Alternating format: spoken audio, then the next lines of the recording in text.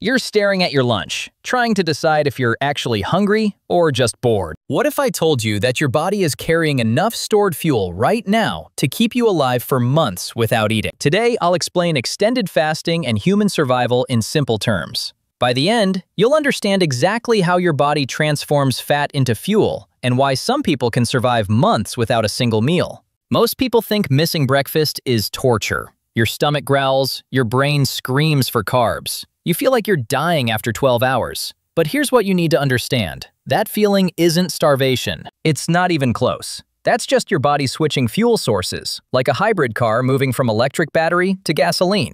The real survival engine hasn't even turned on yet.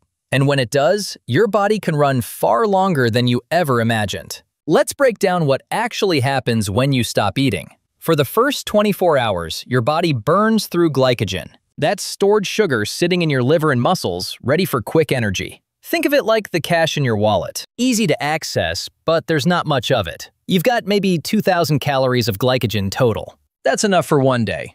Maybe two if you're sitting still. Once that's gone, your wallet's empty.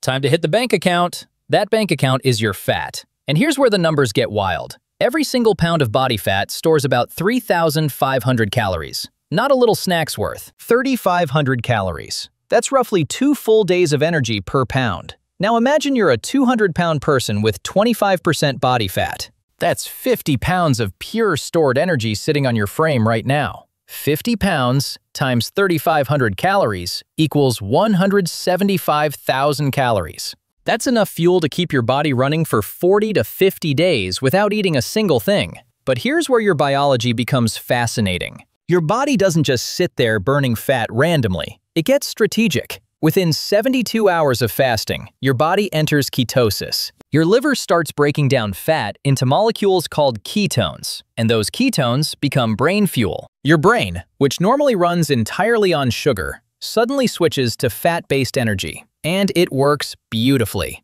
People report mental clarity, focus, and steady energy during ketosis. No sugar crashes, no afternoon slumps. Just smooth, consistent power drawn from your own storage. This isn't your body failing, it's your body revealing what it was designed to do all along. Now check this out. Your hormones completely rewire themselves during extended fasting. Insulin, the hormone that stores fat, drops to almost nothing. That's the signal your body needs to unlock fat cells and start burning. Growth hormone shoots up by as much as 5 times normal levels. Why? Because growth hormone protects your muscle mass. Your body doesn't want to burn muscle for fuel when it's got all that fat sitting around.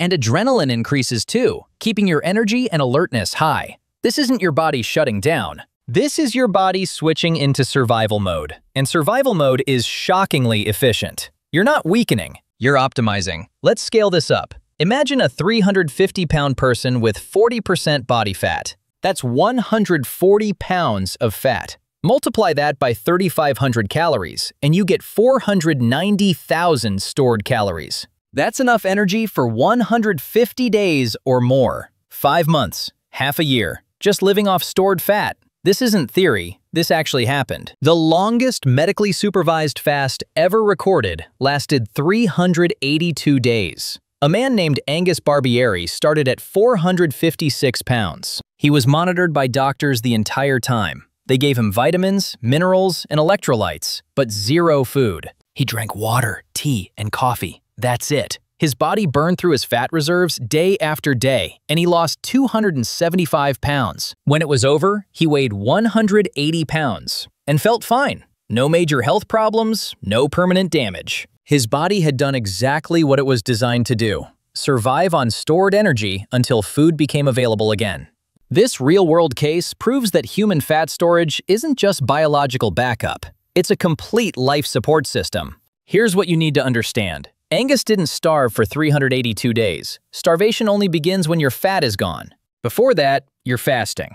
There's a massive difference. Fasting means your body is burning its own reserves in a controlled way. Starvation means your body has run out of reserves and starts breaking down vital organs and muscle to stay alive. That's the dangerous part. That's when people die. But if you've got fat, you've got time. This matters to you because most of what you've been told about skipping meals is wrong. You've heard that missing breakfast ruins your metabolism, that fasting puts your body into starvation mode. that you need to eat every few hours to keep your energy up. None of that is true. Your metabolism doesn't slow down during short-term fasting. In fact, studies show it slightly increases during the first few days because of that adrenaline boost. Your body is trying to keep you alert and active, so you can go find food. It's not giving up, it's gearing up. But wait, there's something even more powerful happening beneath the surface. During extended fasting, your body activates a process called autophagy. That's your cells eating their own damaged parts and recycling them. Think of it like spring cleaning at the cellular level. Old proteins get broken down. Damaged mitochondria get cleared out. Your body literally repairs itself from the inside. Studies suggest autophagy may reduce inflammation, improve longevity, and even lower cancer risk. This isn't just survival. This is maintenance and upgrade work your body can only do when it's not busy digesting food. You're not just losing weight.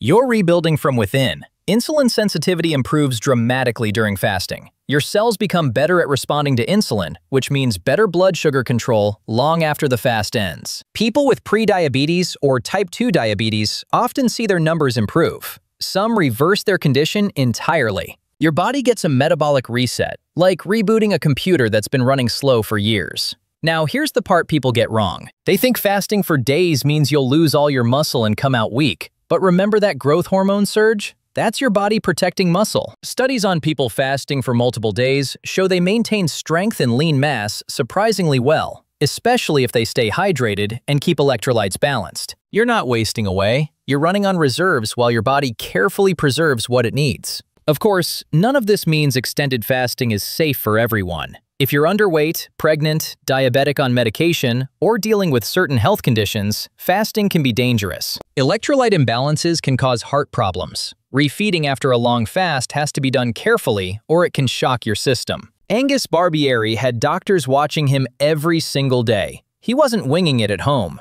Supervision matters. But the point isn't that everyone should fast for months. The point is understanding what your body is actually capable of. You're not fragile. You're not going to collapse if you skip a meal. Your body has systems built over millions of years of evolution designed to keep you alive during food scarcity. Those systems still work. They're just sitting there waiting, buried under 3 meals a day plus snacks. So to recap, your body stores 3,500 calories per pound of fat. A 200-pound person with 50 pounds of fat has 175,000 calories stored, enough for 40 to 50 days. A 350-pound person with 140 pounds of fat has 490,000 calories, enough for 150 days or more. The longest supervised fast lasted 382 days. During fasting, insulin drops, growth hormone rises, and your body enters ketosis, burning fat while protecting muscle. Autophagy kicks in, repairing cells and improving metabolic health. You don't starve until your fat is gone. Everything before that is just your body doing what it was built to do. So here's the real question. If evolution gave us this incredible survival system, why does modern advice treat skipping one meal like a medical emergency?